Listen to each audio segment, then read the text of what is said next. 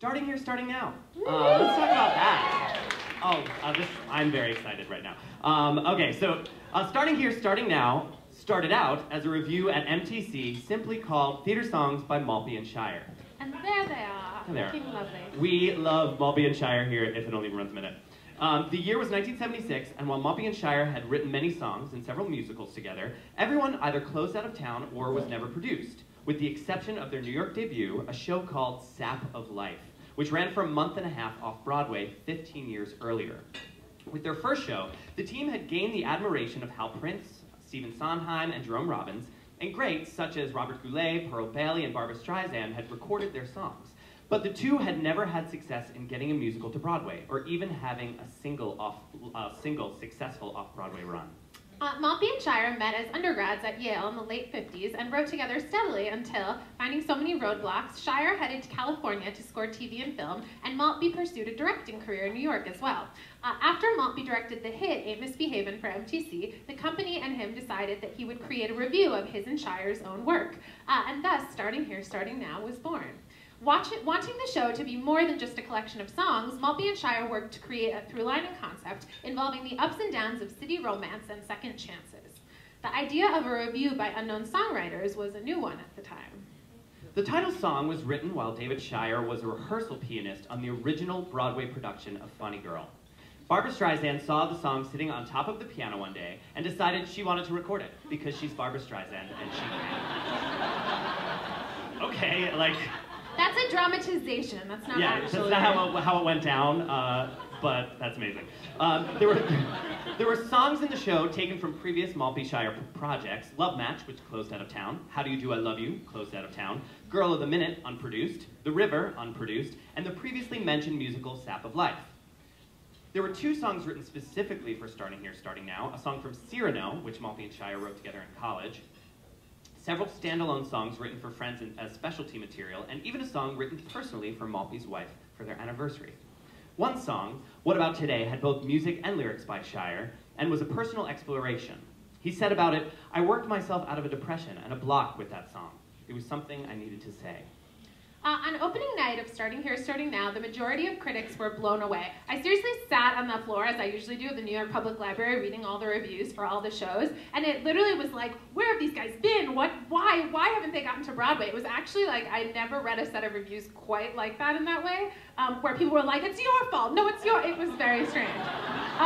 It's very like old Hollywood fable. And from what I can tell from the recounts, the show made a big splash for them, and producers, started being more interested in hearing their work and staging their shows. And critics, as I said, threw blame all over the place that New York had been wrongfully deprived of these talents for so long.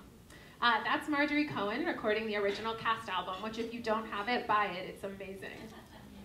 In the New York Post, Martin Gottfried wrote, "It is ironic and striking that David Shire and Richard Maltby Jr. should be making their New York debuts with a show that is a retrospective of their work. This is a team of formidable talent and theatrical flair, superior to most and then some. Be sore that Maltby and Shire have had such tough luck, and grateful that their work can be heard in this lovely production. It's intelligent and exciting, with melodic, surprising, playable musician music." New York Magazine adored the show, admiring Shire's eclectic music and calling Maltby's lyrics beguiling and often dazzling. That's also George Lee Andrews and Loni Ackerman recording the cast album, which is, we really love George's shirt. I love that shirt. Yeah, the color doesn't come through, but on the computer it's like... It's very red. It's very crazy, this show, because of course we know nowadays emerging writers almost always do this kind of show first, comprised of songs from shows that they've written that haven't been produced in New York yet. Maltby and Shire practically invented this animal with Starting Here, Starting Now, and it's very amazing to me that Maltby and Shire's shows hadn't made it, partially because they were doing intelligent and more fresh work than other teams that were making it to Broadway. As Walter Winchell once said, "The same thing happened today that happened yesterday, only to different people." It's one of my favorite quotes. True. There were raves for the three performers: Margery Cohen, Loni Ackerman, and George Lee Andrews. The original cast album was nominated for a Grammy, and a successful London production followed that also yielded a cast album. Before long, Maltby and Shire made their debut with the musical Baby, and began on several other new projects that would make it to the stage. Starting Here, Starting Now transferred from MTC to the Barberin Theater, which is inside a restaurant on 46th Street, for 120 performances. And today, that restaurant is Swing 46. You might have had the prefix. Yeah. That was your joke, I just stole it, I'm so sorry. Oh, I got more. That's good. Just not about that, but yeah. Pretty much the only negative review of Starting Here, Starting Now amidst the raves, Get Your Drinks Ready, came from Clive Barnes in the Times, who said he didn't understand the music and that he would never be able to understand a review that didn't have leggy girls and comic sketches. He would hate edges. Very few leggy girls. I don't know if that's true, but, you know. He didn't get it. This old review form, which had showcased new and promising varieties of acts, was out in favor of this new one, which focused more on music. Martin Godfrey praised the three players. About George Lee Andrews, he wrote, "A superb baritone, a grand performance." Of course, as many of you know, George also holds the Guinness World Record for most performances in a single show, having appeared on Broadway in the Phantom of the Opera for 23 years, or 9,382 performances. We're celebrating the whole gamut tonight, all of it. One of the other stars of the show was Loni Ackerman. The Post wrote, Ackerman has I love that picture. Isn't that amazing? It's amazing. Post wrote, Ackerman has tremendous presence, and the New York Times wrote, she does a crossword puzzle number with a verb that could enchant Mr. Sondheim. That is high praise. That is high praise. Starring alongside George and Loni was Margery Cohen. The Daily News said, some of the best songs in the show come from those old upstairs reviews. Upstairs at the downtown club. See, that's a Merrily reference. Drink a lot for that. Drink a lot for that. I don't recall in all the intervening years having heard The Lovely Autumn, here exquisitely sung by Miss Cohen, perched on a high stool. Here to speak about that original production of Starting Here, Starting Now, and sing the Maltby and Shire tunes that they originated, the entire original cast of Starting Here, Starting Now, Margery Cohen, Jesse Andrews.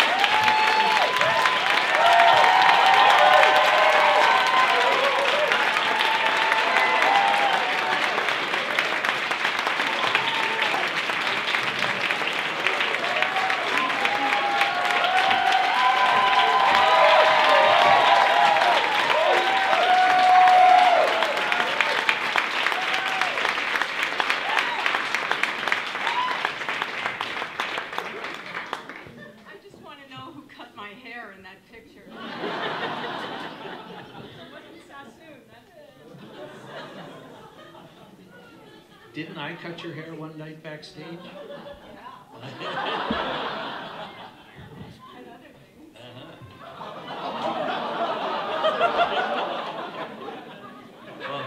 Oh, we had fun. Are we telling stories? Should we say stuff? Oh, okay. I'll tell a quick story. My favorite from this whole situation. Okay. So it's opening night, and the audience was filled with every big critic in New York City, and every little critic too, because Maltby and Shire had friends in high places, and Hal Prince was there, and Steve Sondheim was there, and everybody was there. It was amazing.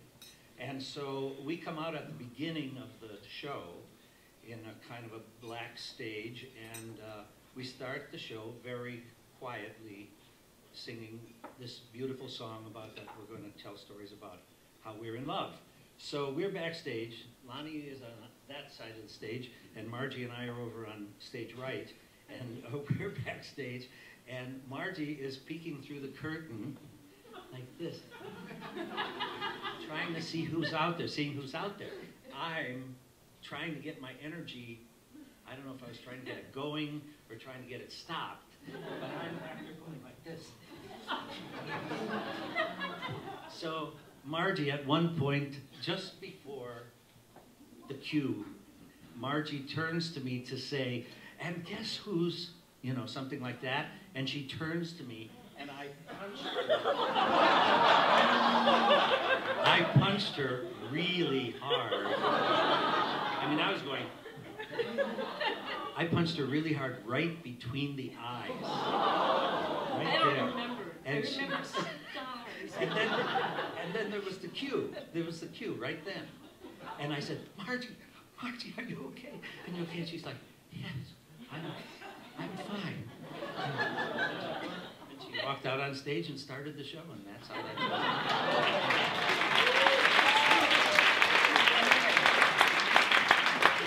And thought, wow, Margie's like, we're into the show for like 3 seconds and she's acting. And I'm like, oh my God, I gotta catch up. She's crying, you know. It's like, we haven't even started. I didn't know I was on the other side.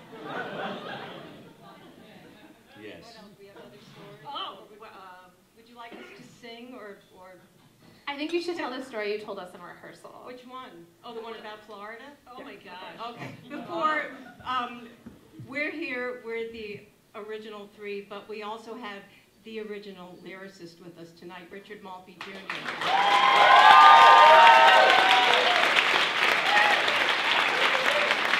And director.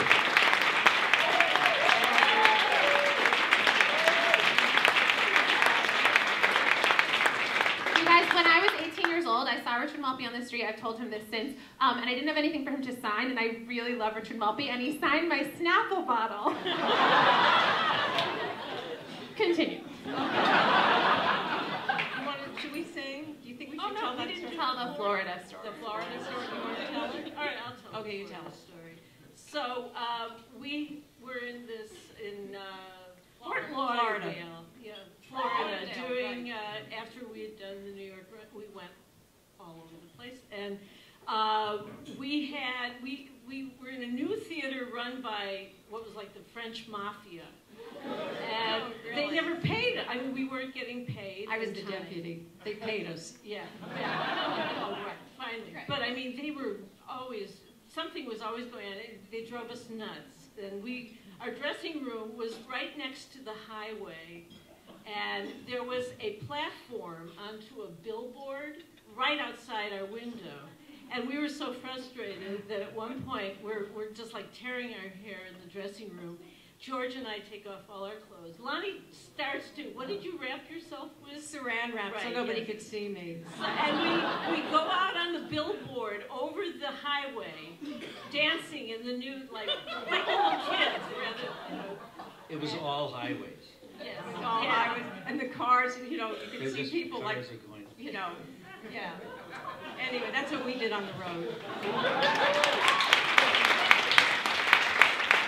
I actually, closing night of that show, what they say about the management there was true. And closing night of that show, we got our paychecks, but they weren't complete. They were like less than we were supposed to get. And I went out into the lobby of this theater, actually, and stood in the lobby and said, "Ladies and gentlemen, you saw our show tonight. These people have not paid us for this show." I actually was ranting and raving in the lobby of that theater. And that's where he got his character for Phantom.